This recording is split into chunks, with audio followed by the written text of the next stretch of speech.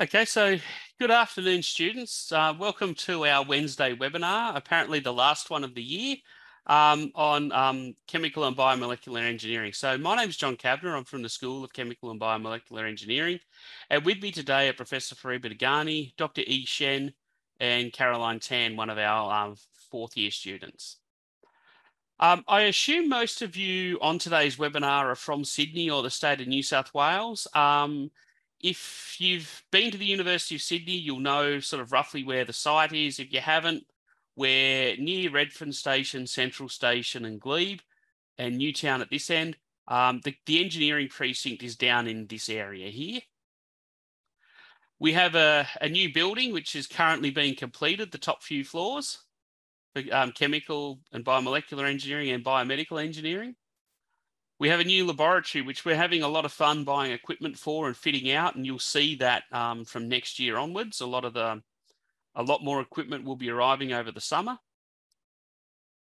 Now, for those of you on the call, one of the questions that comes up a lot is, what is chemical engineering? Now, there's a global group called the Institution of Chemical Engineers, or IChemE for short, and this is how they define it. So modern society relies on the work of chemical, biochemical, and process engineers, manage resources, protect the environment, and so on, okay?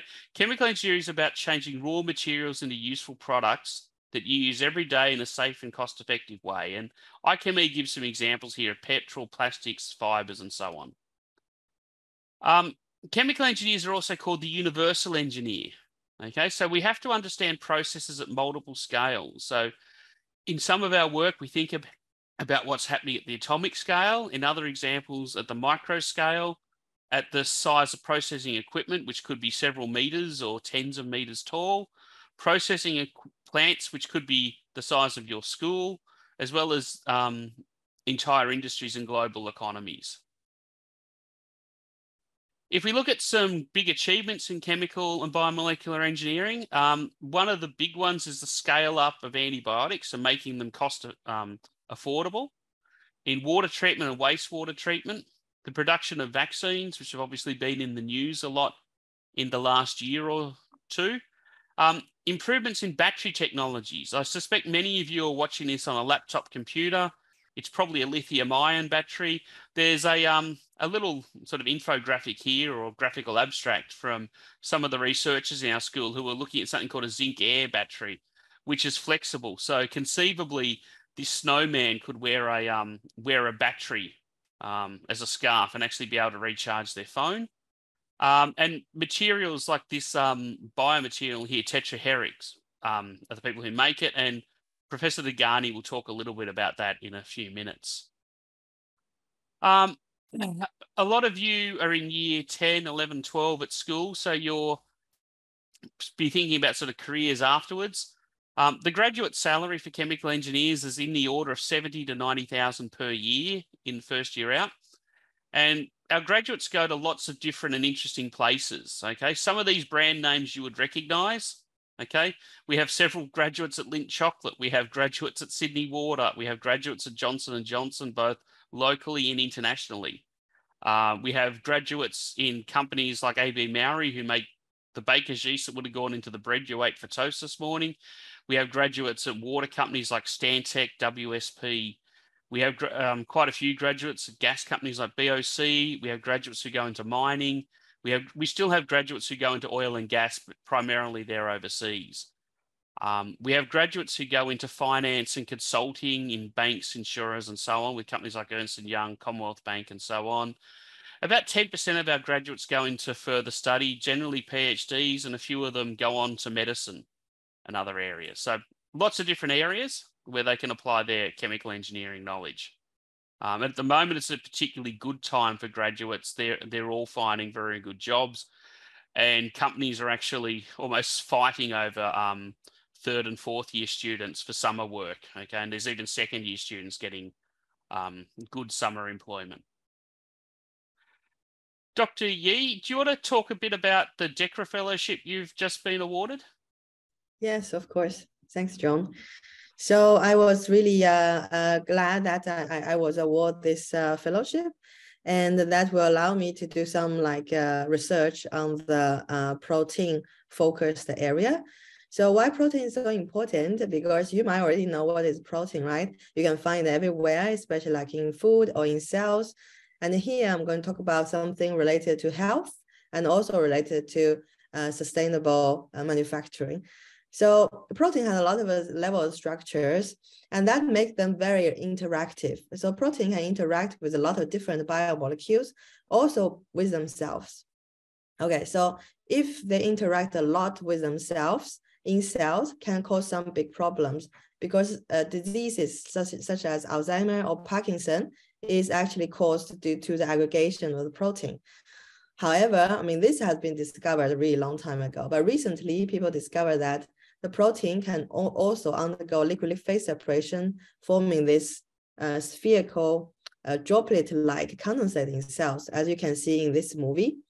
This fluorescent labeled spherical shape in the cells, these are the condensates, protein condensates, very, very rich in protein molecules, and they exist in your cells. They are very dynamic. They can appear, they can disappear, carrying out very important biological functions in cells. However, when these kind of molecules become not very dynamic, get arrested, right, and start to form some solids or aggregates, that can lead to the diseases I was talking about before. So if I can go next slide, please. So for my DECRA fellowship, I mean, it's kind of a research-focused fellowship. What I would do is to look at the protein phase transition from monomer, so disperse the protein molecules in the solution, to this condensate, very rich in protein molecules in this droplet, and to the solid, like gel or aggregates. And the method I'm going to use, including like some optical techniques, and some microfluidic approach, so I can monitor, measure, and modulate these protein phase transitions to be able to understand why a healthy cell will become sick and why human will get a disease. And for the application part, because protein is a very nice natural polymer, we can also use that to develop some biomaterials, such as bioplastics, because it has extremely good mechanical and other kind of properties. So by using proteins, right, you can have a certain process, you can add other kind of compounds together, then you can form this kind of either a film or a fiber or some like microgels, which made by proteins, and you can use them to replace the synthetic polymer plastics. That will be great for our sustainability for environment, and also can help us to tackle this net zero emission challenge, because, you know, all the synthetic polymer plastics actually is from the fossil fuel, and it's not really good for our environment. So that is a kind of my DECRA fellowship in a nutshell. And this is also kind of reflecting what kind of chemical engineering we are doing in our school. It's not only the, you know, catalysis or water treatment, but also something fundamental on biomolecules like a protein, and it can be disease related, can have biomedical applications, and also have biomaterial development applications. Yeah, Thanks, think that's about it. Fariba, do you want to talk a little about your heart valve project? Thank you, and good afternoon, everyone. As John said, one of the major things that you learn when you do the chemical engineering, you learn how to problem solve. And you can use your skill in different areas, and you will be amazed what you can do. And one of the problems that we were, someone approached us, a clinician approached us, was the problem that they have with the congenital heart disease. And these children really need to do operation, but there is nothing available for them to have a permanent solution and to replace the heart valve, which is damaged or need replacement. And what we did as a chemical engineering to solve the problem, we were thinking about how we can take image of the heart valve, how we can look at the heart valve structure and design using computational modeling that you can see in here, the video, to make a better structure of the heart valvular conduit for these children. And then we also work on the material. As you can see in here, we can design the material that can mimic the properties of the heart valve. Basically, it can be elastic. You know, if you will be amazed to look at the heart valve, how complex it is and how it can operate when it is very thin film, actually. But we were able to design a material that can have similar properties of the heart valve tissue and leaflet tissues. And we were using this knowledge and skills in the chemical engineering to actually design equipment that can actually help us to look at the performance of this heart valve that we design in the, you know, simulated body condition. And you can see that this heart valve that we designed can actually open and close like what you have seen, this equipment called pulse duplicator, and we can see how it performs. And we are hoping that in future we can use this new design of next generation of the polymeric heart valve for the treatment of these children, which usually have to do many operations during their life. And it has a very high risk of morbidity, and hopefully they can survive and they don't need to do many operations. Can we go to the next slide, please? Yep, I think so. Fariba, we spoke earlier, I showed earlier that picture of the tetraherix polymer. Do you want to talk a bit about that here? Sure. Yes, I mean, you know that when you do operation, usually we have to go to hospital, stay in the hospital for many months, perhaps sometimes, to recover. Our idea was, you know, it happens when one of my friends break her hand, and she has to did a major operation and make implant, which was metal, was not really similar to the body tissues. And we were thinking, is there a possibility that we can design a material that you don't need to do the big operation, it can be used for non-invasive operation. And if we wanted to use material that fits our body, will be similar to our body, it should be something like protein that we have in our, you know, structure of the body, collagen type or plastic type material that we have. But the problem is this type of material doesn't have good mechanical strength. We can use synthetic polymer that are used for plastic that you use now for making plastic bag or other things, but they don't have good properties that can be accepted by our body, that can be considered as a foreign body and will be rejected. As a chemical engineer, we were thinking how we can use actually a material and design a material which can have both this property, good mechanical property, good biocompatibility, and it can be used by injection, and we don't need to do operation for a small injury that we have, for example, for dental operation or for some other operation. Now, this material that we design is biocompatible, similar to the protein, has biological activity, has good mechanical property, and we can tune its mechanical property that it can be used for skin, for bone, and for many other tissues. And and what happens, it is liquid in the room temperature, as you can see in the next slide. It is liquid. You can put it in the syringe, inject it, and it can make a gel in the body temperature. And we can use this material for, as you can see in here, for dental operation, for even delivery of the vaccine through the nasal delivery, for oral delivery. And it can be easily designed, it can be used for, and the good thing about this material, it is adhesive. It can attach to the body tissue, and you don't need to do any suturing, which make rehealing very fast. And you can see that the chemical engineer skills that you learn, it can actually make you solving many problems that can be related to the health and environment.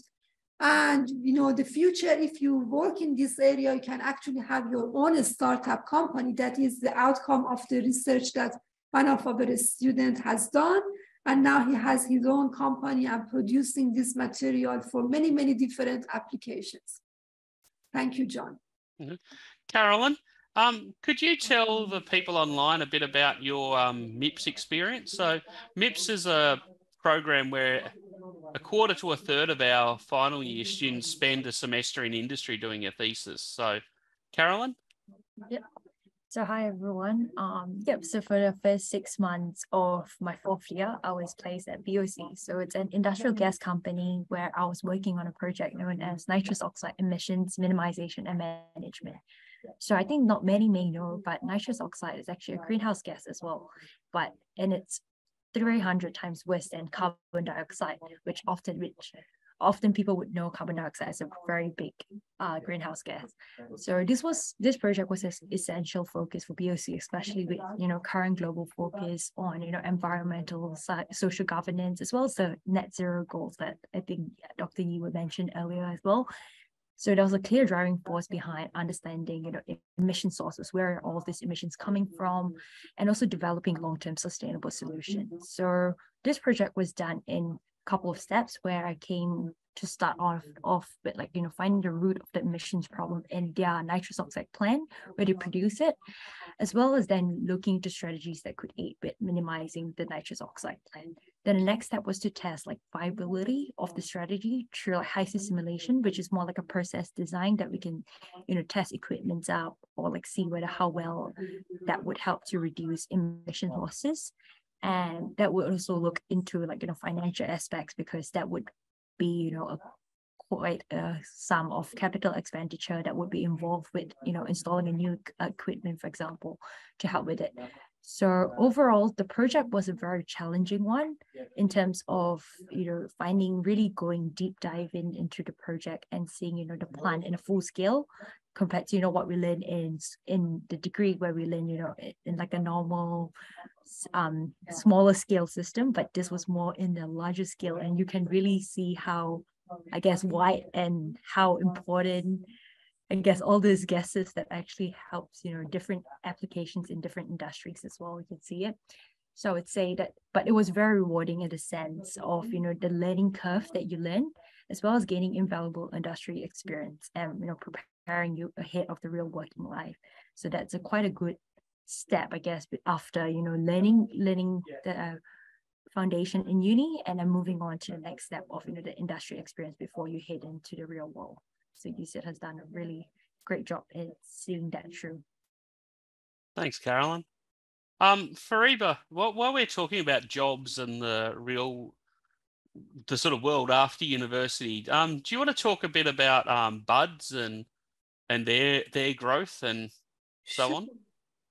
Yes, about a couple of years ago, before COVID happens, one of the startup company joined our university, contacted us, and they wanted to have a new type of product.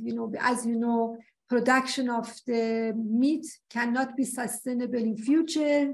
Population is growing, and because the land is limited, we cannot rely for protein source from the animal or livestock only. We need to think about alternative protein source.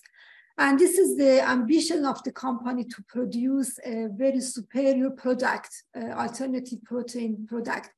And, you can use pulses, legumes and other sources of the protein, but even you are vegetarian, the number of people who are vegetarian is only 20%, and people like still meat as an alternative, as a major sources of the food. And the company has this idea to make a food from the plant which can taste and texture similar to the food that people enjoy, like many type of burgers, sausages, and many other type of protein made from the animal. And we worked with this company, and we were able to use the plant protein and texturize it and producing the food which is now in the market. But you can have these products, burgers which taste is very, very similar, and the texture is very similar to the texture of the meat. You can't make a difference between them if nobody tell you this is not meat. And as a chemical engineer, we have the technology to design and convert this raw product parts to this final product. This is what, as I said, the problem solving, using our skills of chemical engineering to convert the raw material to the final product, which can be produced in larger scale. Now this company started from 0 product. Within 2 years, now they have more than 60 employees, and they could have investment, some funding received from different sources, more than $100 million funding to bring this product to the market. It is in many supermarkets in Australia, and they are going to export it to Asia Pacific very soon. Thanks. And there's also quite a few job opportunities in other sort of chemical engineering industries. So there's a lot of attention at the moment on mRNA, and there's about $100 million being spent in Victoria on an mRNA factory.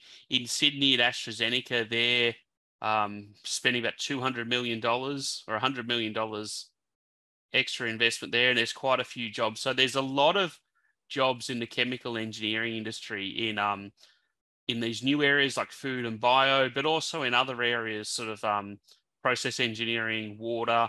I went on to Indeed yesterday as a check, and there were 37 chemical engineering jobs in Sydney, which is quite a lot for December because most people have finished hiring by now. Carolyn, do you want to talk a bit about the benefits of MIPS for your long-term career? So you nearly finished your time at university. So what's coming next? So I'd say after university would definitely be, looking forward to it's like, working in industry and as a process engineer. So in particular, I think from MIPS, from my experience in MIPS, that I was working in a gas company, that really opened up my eyes into seeing how big the gas industry is in general, and how, you use gas in so many different aspects, even like, just a packet of chips that you have at home that would need gas inside to fill up the air in a packet of chips. So it's actually very, I guess, in some sense, very relatable in different aspects of our life.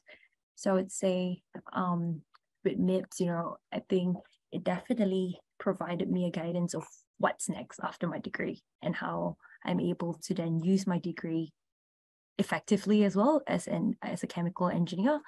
And I think I would say like the gas industry has very broad opportunities that's coming up, especially as a new one in terms of like clean hydrogen, for example, as it's coming up very prominently and very big in that sense. So I would say with the degree in UCIT and then moving forward to working, that gives you that good transition as well. And it leads you towards like a step-by-step procedure before you enter the real world. So I think that's definitely a good and invaluable like experience for that onwards. Thanks, Carolyn. You're at Cambridge before. Why did you choose to come to Sydney? Yes, thanks, John. So yeah, I mean, I have been in a lot of countries. So before Cambridge in the UK, I was in Switzerland. Before Switzerland, I was in the US. So I have seen like quite many places. And I have to say, I choose University of Sydney, first of all, because the country is great. I really like Australia. It's in a very great place with great nature, great weather, maybe not this year.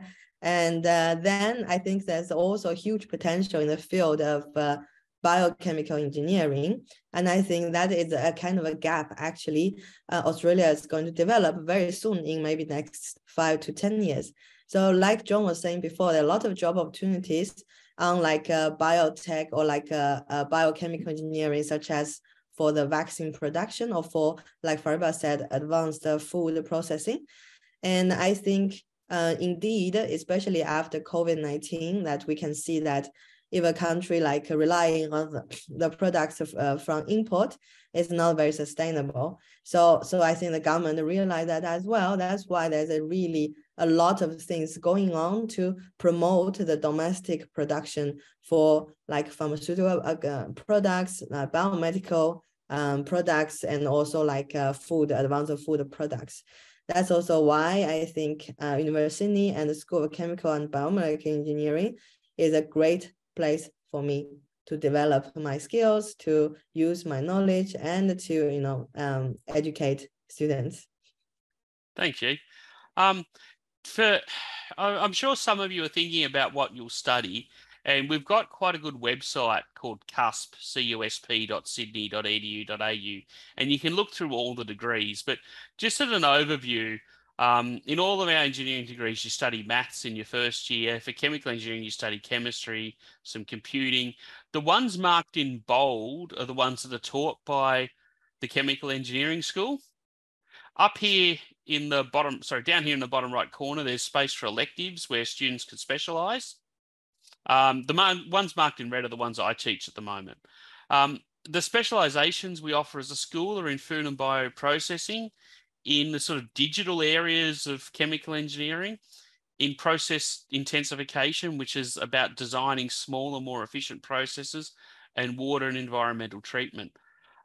We pride ourselves on giving students hard and open-ended questions to try and solve. So some examples of things I've used in my classes. In 2017 and 2018, I asked my class to look into how do you remediate PFAS, the firefighting foam and the chemical. We came up with a whole lot of methods. None of them were probably ever going to be economic, but we had a good idea of what was out there, and it's actually become a research area for me. And I'd like to show you some pictures, but we're thinking of patenting something, so you'll have to wait a little for that. 2019, we asked the students to look at how do we produce battery-grade lithium for export.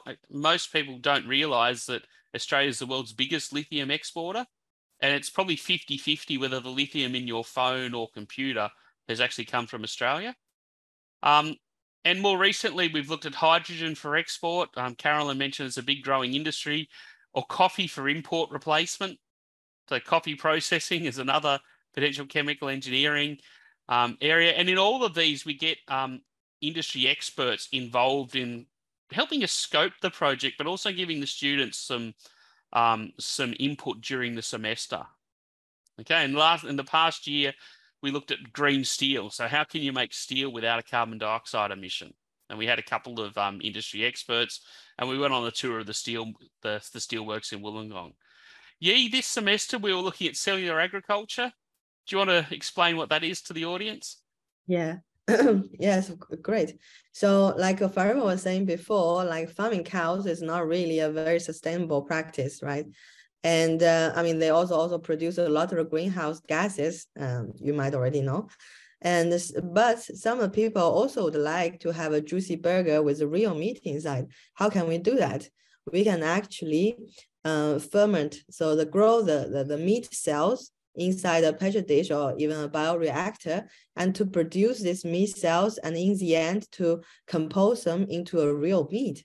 So so for this semester in this biochemical engineering course, what we learned is that how we can take the cell from the cow, I mean, very well select the cow, very well select the cell, and then we can grow this cell into some tissues, grow the tissue into a meat, and in the end, we use this meat for advanced food manufacturing. So it's a very, very cool project. Yeah. Thanks, Yi. I think we're getting close to the end of the time we have now. Just some happy smiling photos of our students, either on site tours, out in industry, in the lab, whether they're working on abalone for treating viruses, growing algae to make pigments, and various other things. So thanks for attending today. And our invitation to you is to be part of solving the world's greatest challenges. So Carlos, do we have questions in the Q&A? I don't see any questions, but we still have a couple of minutes. Dear students, if there's any questions from this fantastic session, please put them on the Q&A and we'll be very happy to answer them now. Otherwise, thank you very much, John. And any last words that you would like to say to our beautiful audience? It's been a pleasure to speak to you this afternoon.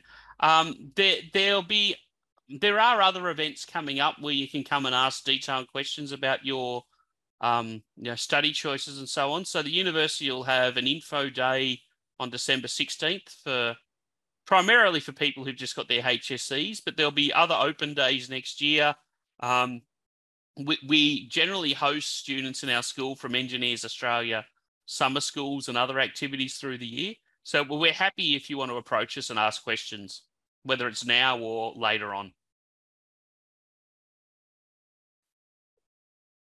Perfect. Thank you very much, John. Thank you very much, everyone else who took the time to come today. Thank you to the School of Chemical Engineering. And everyone, have a nice day. Stay safe. Take care. Goodbye. Thank you. Bye, everyone. See you soon, our school.